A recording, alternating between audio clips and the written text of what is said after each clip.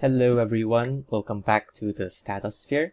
Today we'll be seeking some satisfaction with the MANOVA. And yes, that was an awful pun and I apologize. But anyways, so here you have two IVs and two DVs. So your IVs are number of children and romantic gestures. And your dependent variables are life satisfaction as well as marital satisfaction.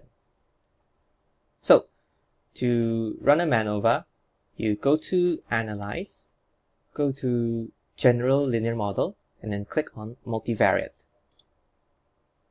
And here it is a simple matter of sorting in the variables once again.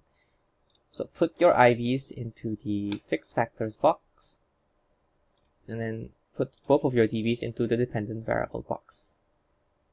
So just in case we have significant effects, we can request for post hoc tests. Click on Sheffy, click Continue, and then click on Options.